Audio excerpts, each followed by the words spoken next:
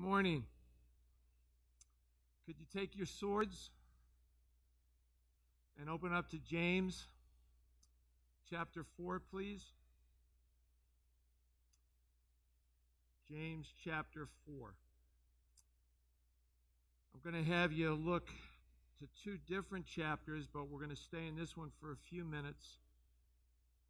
But why don't we pray first, and then we'll get into the first 6 verses of chapter 4. Father, thank you for the ability, the freedom to come to church, any church in this country, Lord. Thank you for the people that are here that will be listening. I just pray, Lord, that your Holy Spirit would just once again open up your word to us so that we can receive it and hide it in our hearts. I pray for us all here, Lord, that sometimes we get set in our ways spiritually, and you are always growing us, maturing us, developing us. Do that once again today, Lord. Father, we want to glorify you in your Son's name, and we know we just rely on the power of the Holy Spirit for that to happen. And we just ask you in Jesus' name. Amen. Okay, my dad was in World War II. The title of today's message is The Great War. The Great War. My dad was in the Army, and the day after Pearl Harbor was bombed, he was sent there. I think at the time he was a lieutenant or a lieutenant major. So he was there. And I can't even imagine, that era, if you have a father that is older, or maybe he's passed now, but in their 90s, close to 100, they didn't talk about things like they do now, right? They just didn't open up. And in the message today called The Great War, I want to show you that even though we know there are wars going on throughout the world today, the greatest war that's going on, it's inside our individual hearts. Right? If we really are honest, it's inside our hearts. It's how we are doing in our relationship with God. And when you think about that, if you really are honest with yourself, we're never going to get there till we see him face to face, correct? There's always going to be a journey. But it's a battle sometimes, and we all know that. So with that in mind, let's take a look at James chapter 4. Now, this book was written to the churches, and we're going to go into Romans. That was written to the Roman church. So understand that these words are to the church people of this time, of that time and this time. But follow along, please, as I read verses 1 to 6 of James chapter 4. Where do wars and fights come from among you? Do they not come from your desires for pleasure that war in your members? You lust and do not have. You murder and covet and cannot obtain. You fight in war, yet you do not have because you do not ask. You ask and do not receive because you ask amiss, that you may spend it on your pleasures. Adulterers and adulteresses, do you not know that friendship with the world is enmity with God? Whoever therefore wants to be a friend of the world makes himself an enemy of God. Or do you think that the Scripture says in vain, the Spirit who dwells in us yearns jealously? But he gives more grace. Therefore he says, God resists the proud, but gives grace to the humble.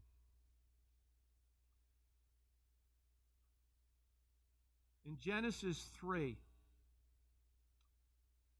we see, I have 3 words underlined up there: saw, pleasant, and desirable. 3 things that all of us can relate to. What we look at. What turns us on and turns us off? What's pleasant? And what do we desire? Now, as believers in Jesus, hopefully you all desire a closer walk with him. But just as human beings, what do we desire? Certain type of clothes, certain type of car, certain type of friends. I mean, you can apply that desire to all different things. But notice, this was the thing that caused the woman in the garden to fall, and the husband followed. So how do we know seeing what's pleasant and desirable? How do we come to that conclusion? How do we come to that decision? If what we're seeing, what we're thinking, what we desire is lining up with the things that God would have for us. Now, this is just really a breakdown of what we just read in James chapter 4. Desires for pleasure. We all like to have a good time. We all like to have fun. We all like to do things. I mean, we have the junior high and the senior high in here today. And you guys and girls know there's certain things you like to do. There's certain things you don't like to do. But notice in James 4 it says you lust, you murder, you covet. Now, some of you might have never murdered, but I'm pretty sure all of you got an angry at somebody. And if it's an unrighteous anger, God compares it to murder because it's something in our heart that needs to be changed. Our heart needs to be changed. We covet things. We lust after things. We want things. And you know what happens when we get those things? We usually want and lust after something else because the issue is not the item, is it? It's something that's in our heart. It's something that's deep-seated that God wants to change. You ask and do not receive, and you ask amiss.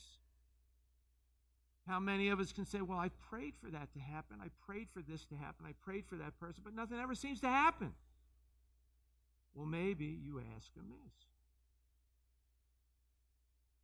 Maybe you ask with the wrong motives. Maybe you ask according to your will and not according to God's will.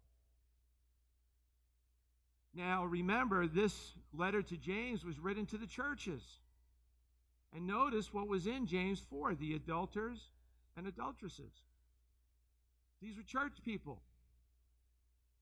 And we know, from a physical standpoint, that can happen. But let's take it deeper. Let's take it to a spiritual standpoint.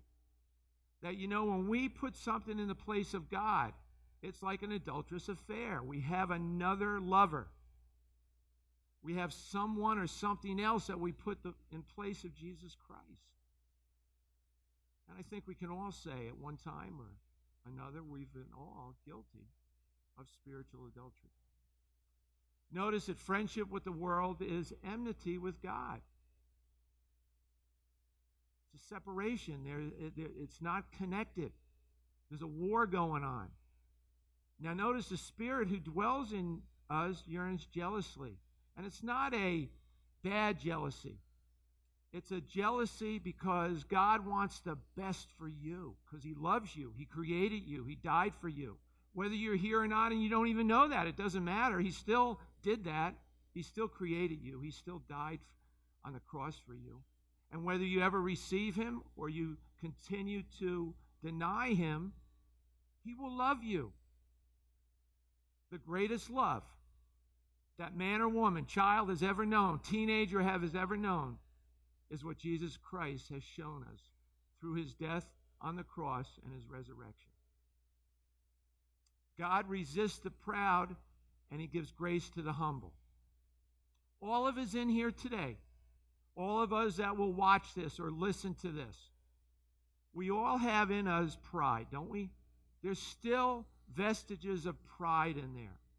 And you know what pride does? It keeps us from humbling ourselves before the Lord so He can do something in our hearts. So He can change us from the people we are to the people He wants us to be.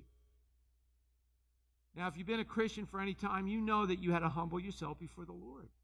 You had to recognize, Lord, I'm a sinner. I can't make it on my own on this planet. I depend on You. Things don't always go right whether you're Christian or you're non-Christian. It doesn't matter. It's the same for everybody. But God wants us to humble ourselves before Him so that He is Lord, so that He can do the things. As the first European war since Napoleon, great simply indicated the enormous scale of a conflict, much as we might talk today of a great storm or a great flood. However, the term also had moral connotations. The Allies believed that they were fighting against an evil military that had taken hold of Germany. In World War I, 40 million military and civilian casualties, 20 million deaths, 21 million wounded, and 9.7 million military personnel, 10 million civilians.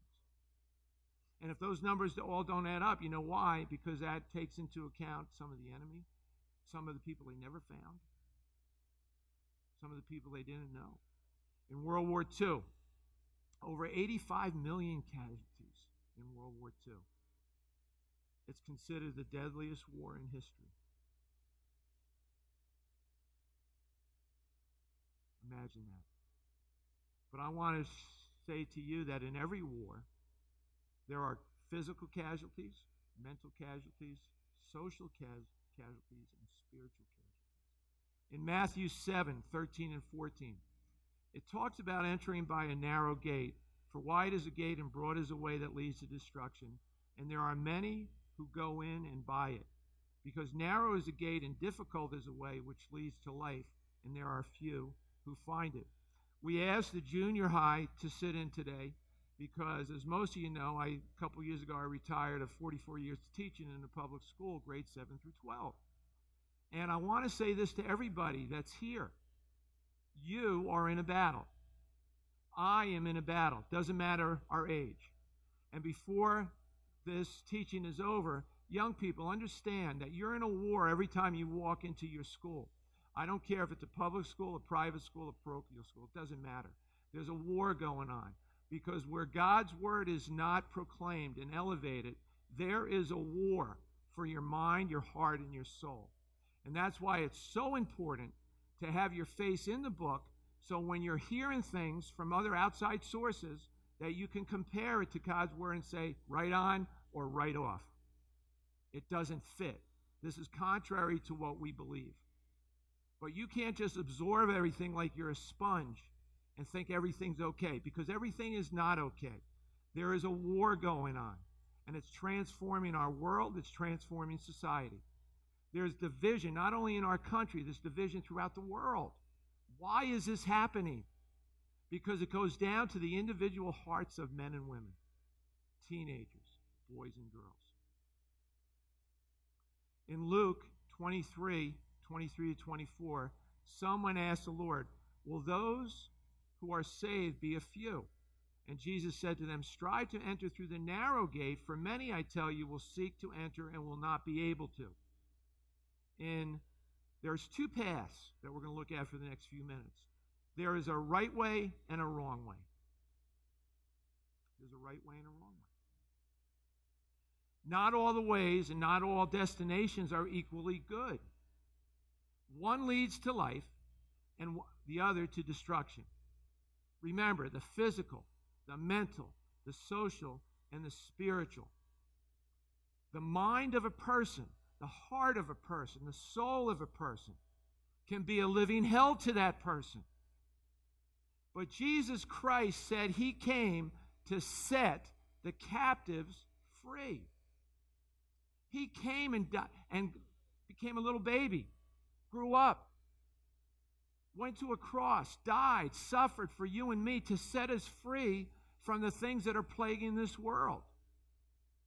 John chapter 1 verse 12 says, but to all who did receive him, speaking of Jesus, who believed in Jesus' name, he gave the right to become the children of God.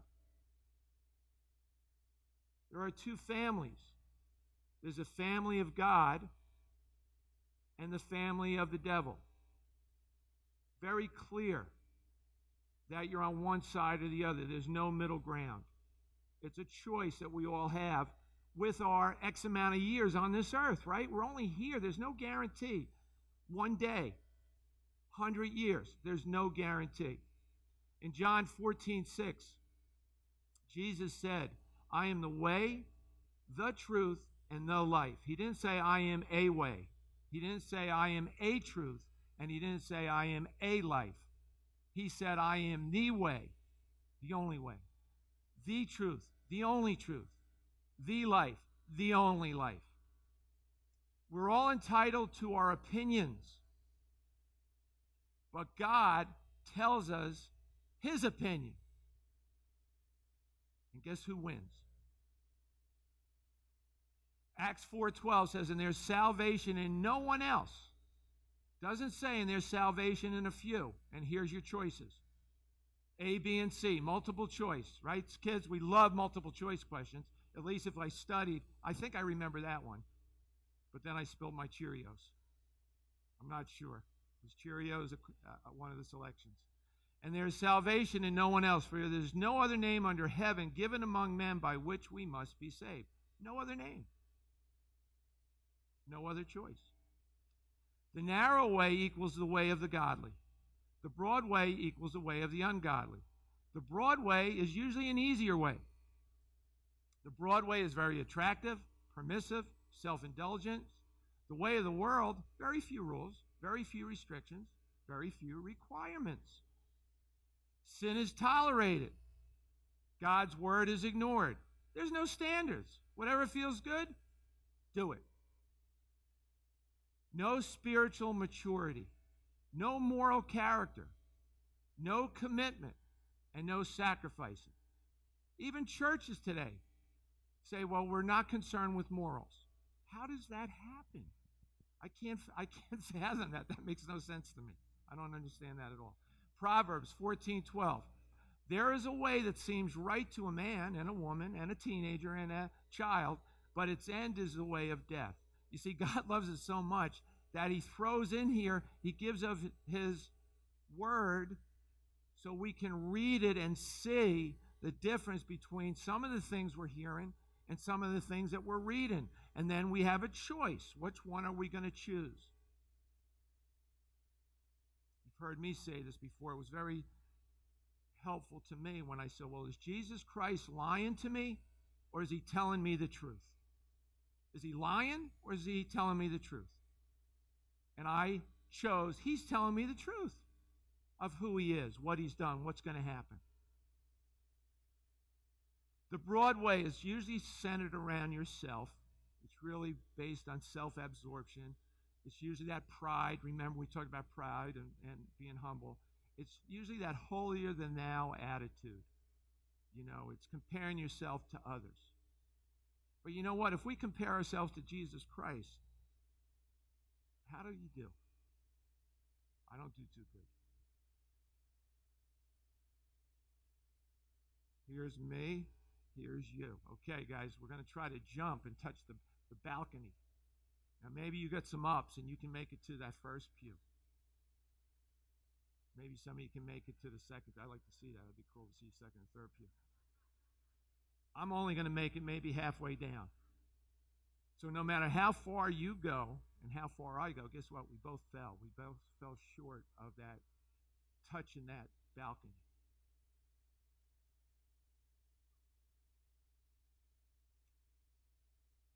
The broad way, people are unwilling to trust, to rely on Jesus alone.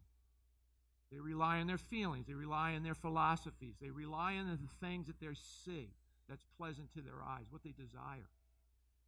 They're unwilling to pay the price. It costs too much for them to give up the world, even though the world is deteriorating. It's running out. They're unwilling to leave behind the baggage of sin, to repent, to turn, to leave their lifestyle, to start a new lifestyle. They have a self-will instead of a God-will. They're wrapped up in material things, not spiritual things. Jeremiah 29:13 says, you will seek me and find me when you seek me with all your heart. You ever lose something valuable? Do we go after Jesus the same way we look for that object that we lost? Interesting question. Or if you think you left something behind, you're already on your way to work, or you know, you forgot something, you have to trace back all your steps to see if you can find it. That narrow way is a harder way than the broad way. It's demanding. You can't save yourself. It's coming to that idea. I can't save myself. I can't figure this out without Christ. Lord, I'm humbling myself before you. Only Jesus saves. I have to deny myself daily. Seld, I don't know what that language. Milad, that might be your language. Seld, is that Arabic? My buddy's here from Israel, so It should be self-denial. And the cross. We have to embrace the cross. In Ephesians 2, 1-2, it says, "And you he made alive, who were dead in trespasses and sins, which you once walked, following the course of this world, following the prince of the power of the air, the spirit that is now at work in the sons of disobedience." And then in Mark, "For what will it profit a man if he gains the whole world, that world that's perishing, and loses his own soul? In the long run, that's crazy. Why would you even do that?" You heard about the tragedy, right, just a few days ago with the young kids in East Brunswick and in Carteret walking on thin ice and fell through. There was a boy in Carteret that died and a boy in East Brunswick that died. 13 years old. They're gone. They're gone. All of us here have today that wasn't guaranteed yesterday, right, guys and girls? It wasn't guaranteed yesterday. It's a gift from God. What are we going to do with what he's given us today? Is it drawing closer to him? Matthew 10:28, it says, "And do not fear those who kill the body, but cannot kill the soul, but rather fear him who is able to destroy both soul and body in hell." And that's referring to God. Comes down to God. You receive him into your heart as your Savior and Lord. Follow him. One day, you'll enter into his kingdom, where he's built you a home for you. He's building that right now. You reject him. You chose that way not to follow him here. Well, guess what? You won't follow him in eternity either. And you'll be in a place that he's prepared for the devil and his angels, but it's also there for the people who don't want Jesus as part of their life. Please open to Romans chapter 13. Romans 13, verse 11.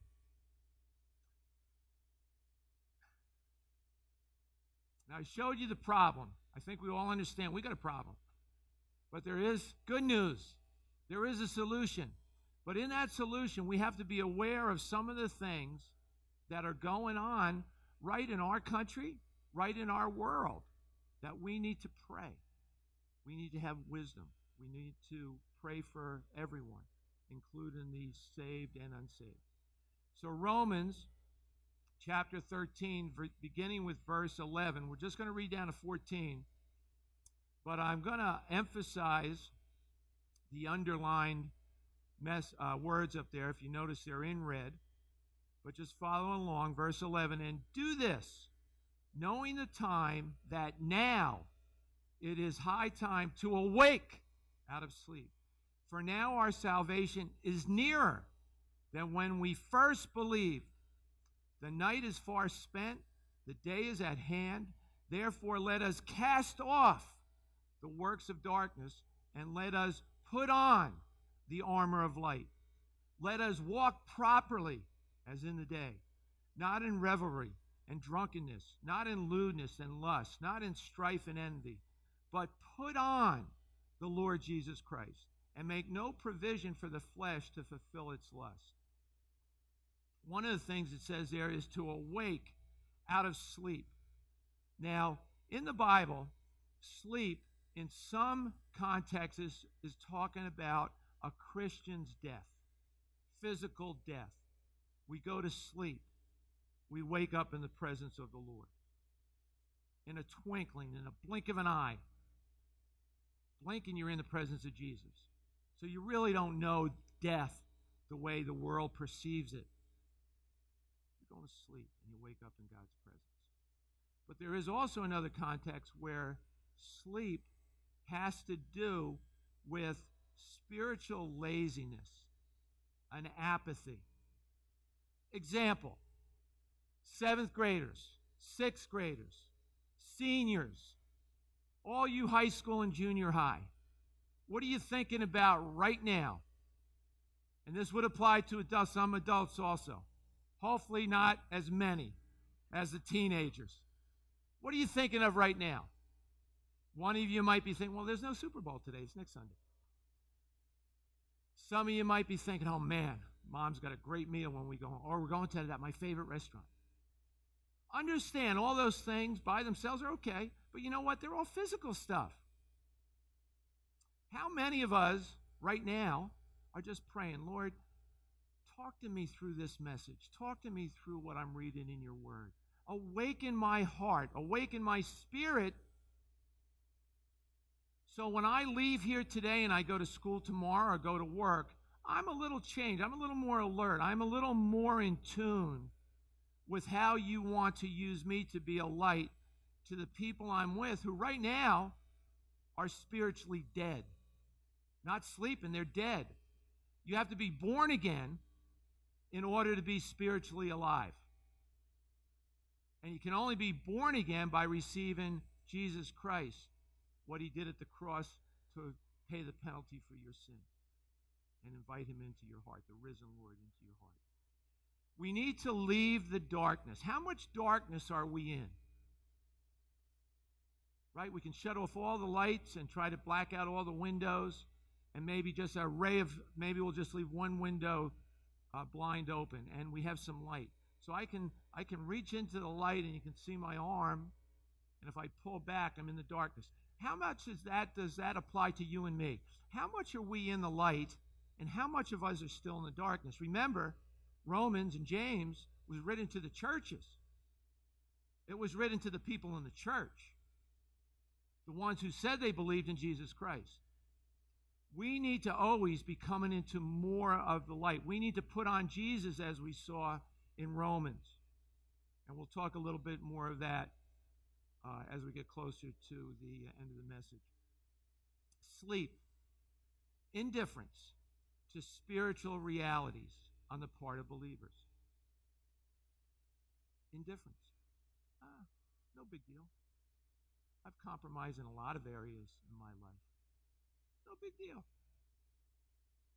I just roll with the punches. I'm saved. Everything's cool. I don't know. There are spiritual realities that exist. History has proven this. And Jesus proved it, spoke about it. God exists. Sin exists. If you're a believer in Jesus, you know that you at one time had a broken relationship with him, right? And if you are a Christian, you also know that you can still sin and mess up that relationship until you confess your sins, because he's just and right to forgive you your sins, he'll restore that relationship. It's just like with a person. We can be best of friends. Something comes between us and there's a rift. And until we repair it, that rift will always be there. And that can happen, as we know, on the job, in the school, on a team, in your family. It doesn't matter. John 3:16. And we should never get tired of this, should we? Probably the most famous verse in the Scripture that even the world knows. For God so loved the world that he gave his only Son, that whoever believes in him will not perish, but have everlasting life. Heaven and hell exist. Jesus talked about it. And the book of life exists. The book that when you received Jesus into your heart, your name was written in the book of life. Not everybody's in the book of life. And we need to pray for our enemies and our friends who aren't in the book of life. 1 Thessalonians 5:5, you are all sons of the light and sons of the day. We are not of the night nor of the darkness. Again, continuing in 1 Thessalonians 5:8, but let us who are of the day be sober, putting on the breastplate of faith and love, and as a helmet the hope of salvation. Putting on. In Romans 13 we read about putting on Jesus Christ. How do you put on? Like I'm looking at you right now. You have all different kinds of clothes and sweaters and jackets, right? That's what you chose. You chose that. I see what you chose to wear. You see what I chose to wear today. That was a choice I made. So when we put on the Lord Jesus Christ, we're making a choice. We're taking him into our heart. And what we're saying is, when you look at me, when you see things happen in our lives, when adversity comes, when pressure comes, you're seeing who I am in Jesus. how immature, how mature, where I am in my walk with the Lord. Do we blow it at times when the pressure cooker's on? Absolutely, we all do. But you know what? Isn't it cool to mature in Christ, and the things that used to set you off don't set you off anymore? Is there a new problem that you have to deal with? Yeah, there is, because God is always, we're works under construction. God is always working on us to bring us to that point, to sanctify us daily, all those great things. But this soberness of putting on and putting on. Sober, to be of a sound mind, to be under control of what you're thinking, to be in one's right mind. Remember the paths. What paths? The path that you're on also dictates what you're thinking. Right? The path that you're on dictates what mind you're thinking with. To exercise self-control, to put a moderate estimate upon oneself. Think of oneself soberly. Choosing your steps wisely. Counting the cost. What is the effect going to be on my relationship with the Lord? What's my effect going to be on my relationship with my wife or my daughter or my friends and my colleagues? Whether they're saved or unsaved, doesn't matter. What's the effect when the choice that I make? Notice the last thing is to curb one's passions. Now, passion is good if it's controlled and set in the right direction, but there's also passions that can break our relationship with the Lord. 2 Timothy 2, 3 and 4. You therefore must endure hardship as a good soldier of Jesus Christ. Did you know you're a soldier in God's army? Every one of you, boys, girls, teens, adults, you're all soldiers. God uses that throughout Scripture, comparing us to soldiers, to warriors. He's given us a sword, God's holy word, to fight the battles that we are all going to have to face throughout our life and have faced and will continue to face until God takes us home. Notice verse 4, no one engaged in warfare entangles himself with the affairs of this life, that he may please him who enlisted him as a soldier. I'm not going to get distracted by the things of the world. Remember, I'm in the world, but I'm not of it. God's changed me from the inside out as I continue to develop my relationship with him. Now, there's a war going on in our planet. That war started back, I believe, between Genesis verse 1 and verse 2. I believe there was a war in heaven between Lucifer and the angels, a third of the angels that followed him. We see it when we see it in the fall of Adam and Eve. We see it in the fall of Cain when he killed his brother Abel. There's a war that started, that those hard issues started. There's a war on our planet that religion must die. Seeking someone outside of our planet, it's got to die. That's one of the things they're saying is holding back the progress of this earth. They're saying all religion is good except those that are exclusive. Those that are exclusive are Christianity, Judaism. Guess what other one's exclusive? Islam. But you know what? It's funny. They don't attack Islam like they do Judaism and Christianity. Food for thought. Why is that happening? Worldview is better instead of a biblical view. Do you know that we're in either a mindset of a biblical worldview or a worldly view? Where are you? Are you somewhere between, or you're all on one side or all on the other? Atheistic, scientific-based worldview. Now, there are a lot of scientists that are believers, but there's also atheists, and they try to push their view. They don't want God to be in the equation. Now, a lot we see are on the political left. Not all of them. There's wacko Republicans too. You know what I'm saying? But we're seeing a lot of verbiage from the political left. The new atheist evangelists. Did you know there's new atheists? They term them new atheists that are evangelists who go out to spread some of the things that I'm briefly touching on. You can investigate this on your own. But they use science to try to convince that there's no God. It's the evolution or the Big Bang or whatever. They use a lot of rhetoric. They use a lot of words, a lot of verbs to try to just confuse you, to make them sound intelligent. They say that religion is a fantasy that people must wake up from. Well, you know what? The United States of America was founded on Judeo-Christian principles. The beginning of this country was rooted in the Scriptures. And there's a root of war that's going on. It's been going on. This is nothing new, everybody. This has been going on. Our roots of our Judeo-Christian heritage are being attacked. Now, it's nothing new because the enemy started this way back in the Garden of Eden. He said to Eve, did God really say that? You sure? I don't think so. I think God's lying to you because he knows that if you eat from this tree, you're going to be just like him, and he doesn't want any competition. You can be just like God. Did you know Karl Marx made this statement, religion is the sigh of the oppressed creatures, the heart of a heartless world, and the soul of a soulless condition. It's the opium of the people. So he attacked religion. He was an atheist. He also said to abolish religion as the illusionary happiness of the people is to demand their real happiness.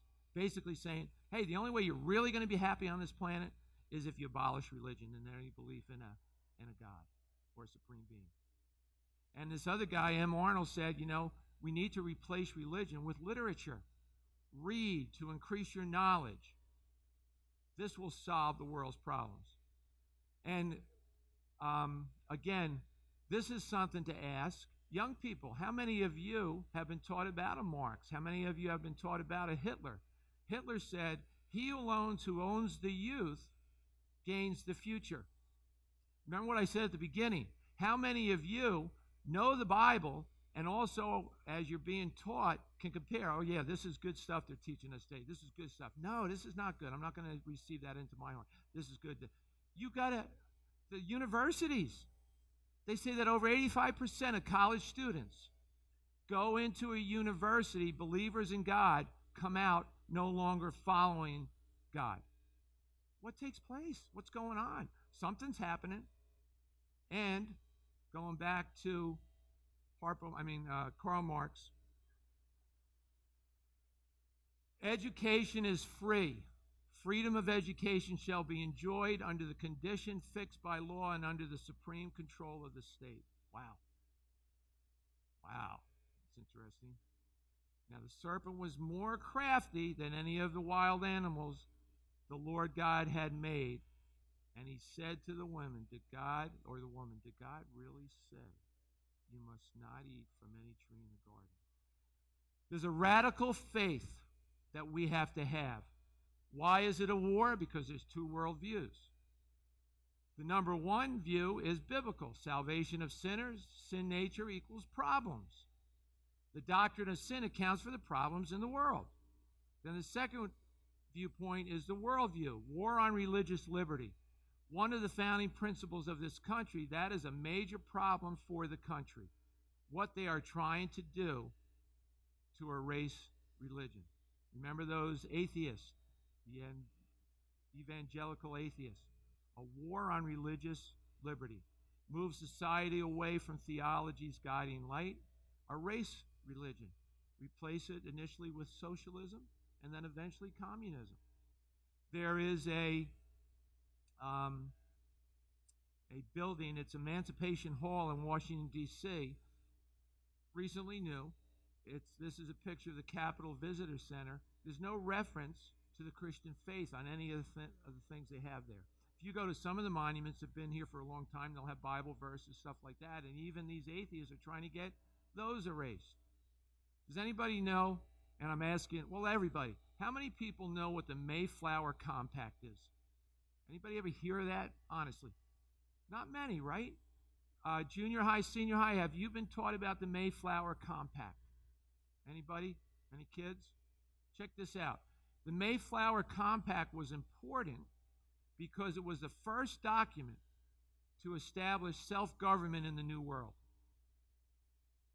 I'm not going to read the whole thing, but in this Mayflower Compact, it says, "We've undertaken this for the glory of God and for the advancement of the Christian faith and the honor of the king and country." Now I'm going to jump down a little bit. "Solemnly and mutually in the presence of God and of one another, covenant and combine ourselves together into a civil body politic for our better ordering and preservation and for furtherance of the ends mentioned." Notice, for the glory of God. How important was it to the people who signed this Mayflower Compact to have this go through? Our Constitution, I don't know if you know this now, especially the young people, and probably the millennials. I don't know if you were taught this when you were in school. There are two Christian doctrines in the Constitution. One is justification by grace through faith. The founders created a government based on checks and balances, with checks and balances, because they knew of the sin nature of man. They also, in the Constitution, talk about the priesthood of believers. All men are created equal. The free exercise clause. Congress shall make no law respecting an establishment of religion or prohibiting the free exercise thereof. There is a war going on. A war is going on to undo these beliefs and the American principles that are tied to it. As I wrap up here, I want to show you a couple things. Here are some of the casualties of war. Christian prayer removed from the schools back in the 1962 or 63. Second, not as opposed to other religions and their practices as they are to Judaism or Christianity. Right here in New Jersey, you can look it up on YouTube, just a little while ago, students were made to memorize portions of the Quran, but were not expected to memorize anything from the Bible. They told they could not do that. Islam and the left both oppose Christianity. The start of this U.S. war that we physically saw was back in the 60s. So all of you born after the 60s, you just came up figuring this is the way it is. You didn't know really that there was another way before this. There was one time in the public schools that the Bible was used, but it was removed in the 60s. Atheists then try to silence Christians, violation of their constitutional rights. Same sorts of things that fascists have done and continue to do so. 95% of the population back then in the 60s believed in God, and 60% belonged to religious organizations. The courts removed prayer and Bibles without the vote of the people.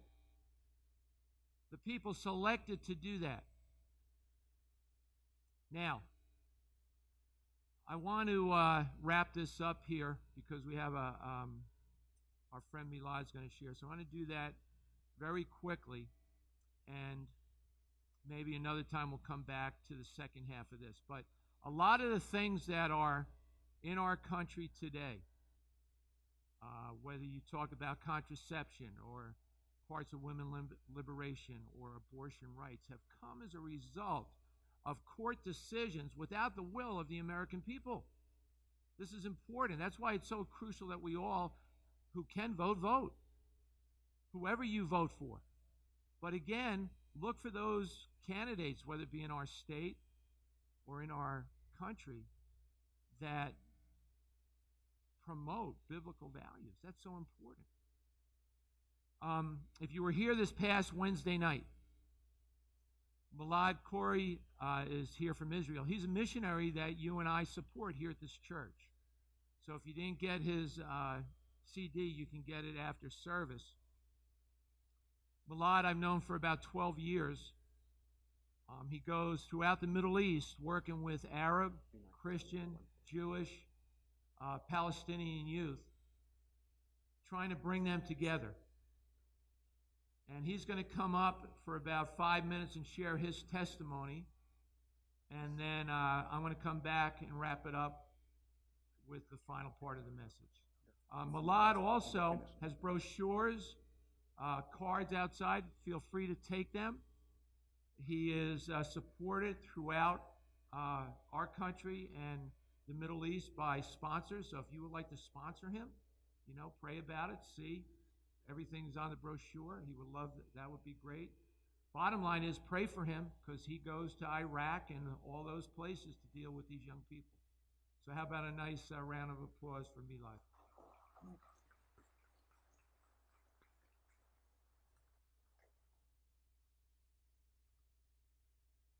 It's a privilege to be with you this morning. Uh, while Coach Vinny, Pastor Vinny was speaking, something really important stirred in my heart. And the word was the Marines. I believe the Lord is calling us to be in Marines right now in this season of 2020.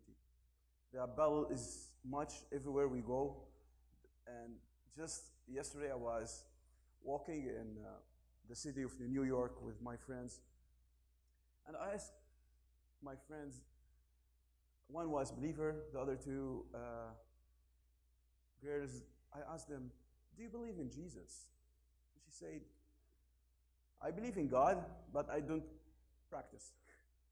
I say, so do you want to drink cold water or hot water?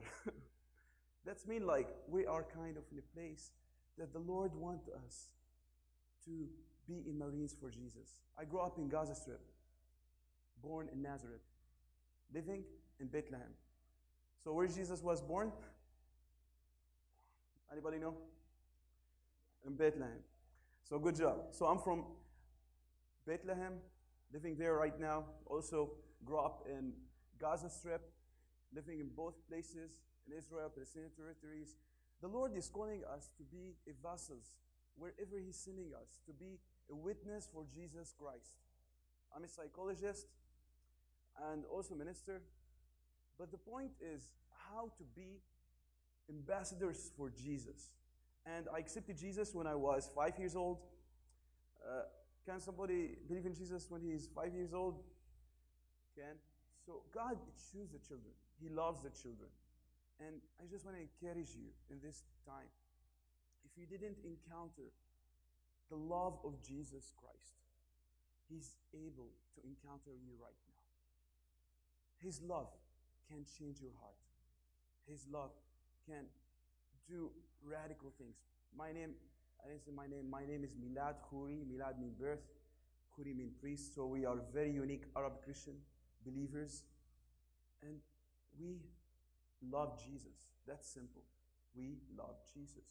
And we practice Jesus. Not even the word practice, but we are disciplined. We are the Marines for Jesus. And I just want to encourage you. I love the battles. You know what is the battles? I love when somebody is saying, okay, like Coach Vinny was mentioning specific things right now, that you have to walk with Jesus. And walking with Jesus is really a real battle. You're gonna encounter ritual attacks. You might encounter people that they will not like you even.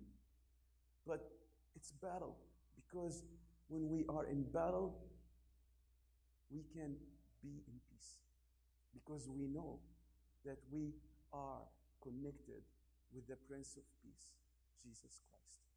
He is our Prince of Peace. And there is no political solution. Many people is involved with politics, okay?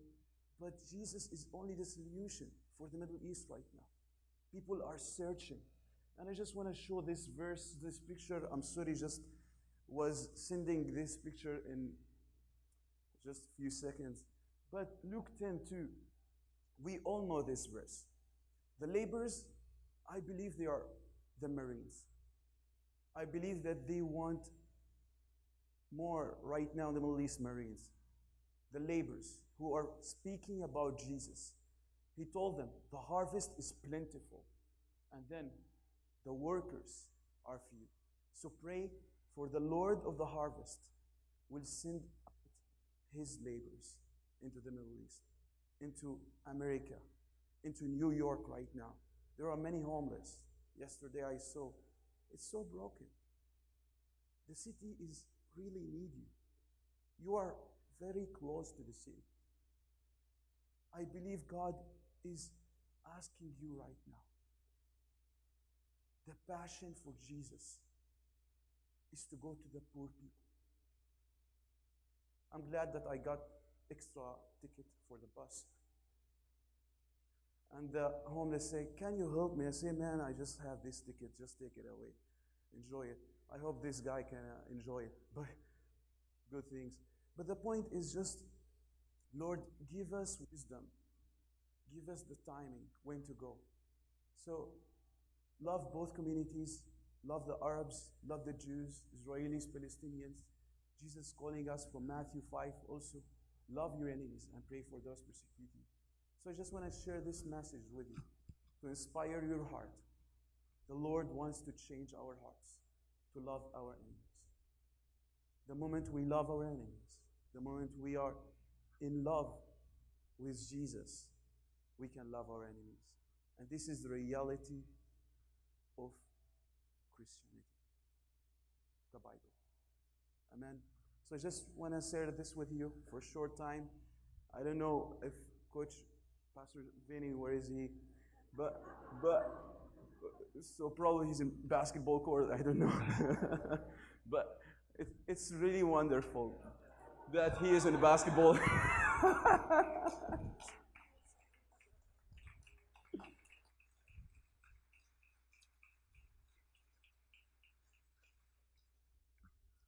Sir Knight, my name is Sir Lost a Lot. Who are you?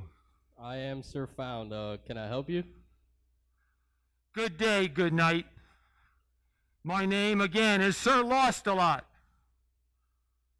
Good day, good night. I am Sir Found. Where is King Earth? He said the dentist is getting his teeth crowned. Maybe you can help. I just came from a battle, and a knight in armor was killed, and we have to bury him. And I don't know what to put on his tombstone. I know what you could put. You could put "Rust in Peace."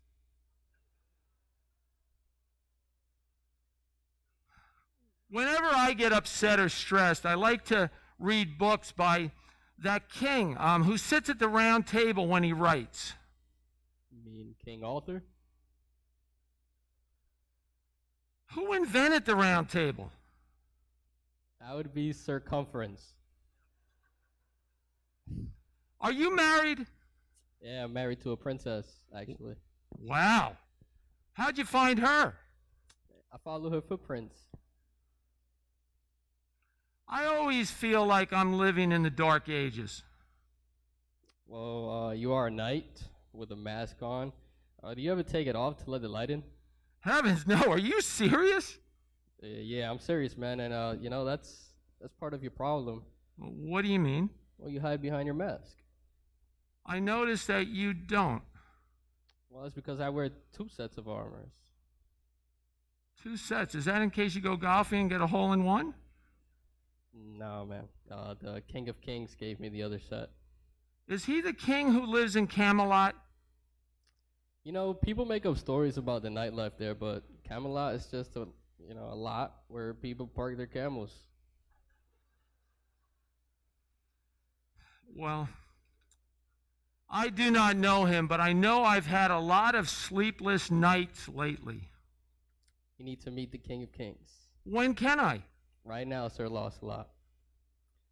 A long time ago, a baby was born in Bethlehem, Israel. This baby was prophesied in Old Testament writings. This is no ordinary baby, but the King of Kings, God himself, who became one of us in order to die on a cross to pay for your sins and mine, as well as the sins of the world, the whole world. For God so loved the whole world that he gave his only begotten Son, that whosoever believes in him will not perish, but have everlasting life. Well, I know that I'm a sinner, and I haven't lived up to God's perfect standards, both in my physical life as well as my thought life, the things that I've failed to do and the things that I should have done. I would like to believe and put my trust in this King Jesus and start a relationship with the King of Kings. Well, you have to put your faith in him and what he has done. You must turn from your ways of doing, repentance, He equips you by giving you his Holy Spirit that enables you then to live a life following the King. I'm ready to put my faith in him. Okay, well, repeat after me. Dear Jesus, Dear Jesus, I know I am a sinner. I know that I am a sinner. I know that you died on a cross I know that you died on the cross and shed your blood to pay the penalty for my sins. and shed your blood to pay the penalty for my sins. I'm sorry, I'm sorry, and I want to follow you. and I want to follow you. I put my trust in you. I put my trust in you. Thank you for giving me your Holy Spirit. Amen. Thank you for giving me your Holy Spirit. Amen. What now? Well, you got some light in you now. Read the Bible and find a church that goes through the whole Bible, verse by verse. So you get the whole counsel of God, not just bits and pieces of his word. And try to attend at least once, if not even twice a week. Is going to our meeting at the square table enough for me to grow spiritually? Not really, even though there are friends there that identify with you and what you're going through, God tells us to meet together with other believers in him, to grow in his word and interact and feast together on his teachings, to grow in faith, grace, and the knowledge of him. Our faith grows as a result of the time that we spend in his word. What about the second set of armor that you said that you have on? So the second one I have on is in Ephesians 6. You can find it there. It talks about putting on the whole armor of God. Our knightly armor is actually a great example of what the King of Kings equipped us with once we put our trust in him and his commands. Before I go to battle today, could you explain that to me? Yeah, so you're going to put this armor on and you're never taking it off, not even while you sleep. All right, so you can stand against the strategies of the devil. For we don't wrestle against flesh and blood, but against principalities, against powers, against rulers of the darkness of this age, against spiritual hosts of wickedness in the heavenly places, which are angels who rebelled against God, which we now know as demons. You said it's comparable to the armor I have on, like the belt? Yes, God gives us a belt of truth. Everything else is attached to the truth that Jesus is the only way, the only truth, and the only life. How about the breastplate? Well, he gives us a breastplate of righteousness that protects our heart because we know we have a right standing with God as a result of our trust in his death and resurrection. And how about the footwear? Just like we have our battle footwear that keeps our foot from slipping and we can hold our ground, so we have the good news of peace so people don't have to slip into despair and depression. How about the shield?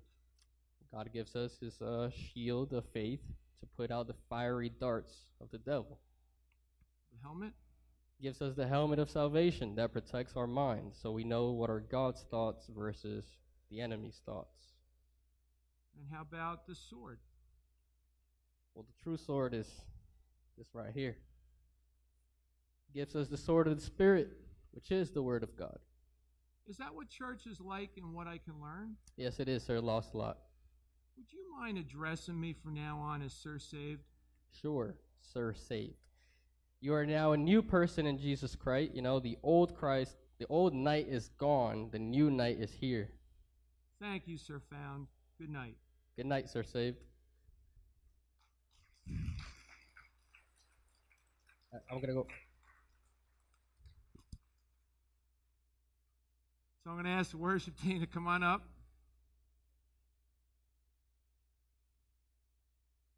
A great example of when you become a believer in Jesus that you get the spiritual armor of God. But just like armor, it needs to be put on and it needs to be polished. It needs to be used, exercised. And that's what we're doing right now. We're exercising. We're getting into God's Word. We're stronger now than when we came in here. When you have your daily devotions and you read God's Word, you're polishing, you're getting sharper, you're equipping yourself with the Word of God, which is like a sword that a soldier uses. But you know what? You can't have any of this if you first don't join his army. You can't just walk on to his army. You see, Jesus, a couple thousand years ago, went to the cross. shed his blood for all the things that we touched on today and more and more.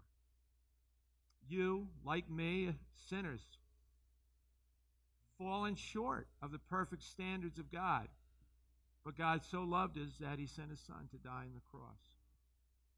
And as the worship team plays, if you are here today and you've never received Jesus, or maybe you want to rededicate your life, and get back on the battlefield, because there is a battlefield. It's a real battle. It's for the heart and souls of boys and girls, teenagers and adults. The enemy never sleeps. So when we go to bed tonight as believers in Jesus, we keep on our spiritual armor. We never take it off. We're washed in the Word of God.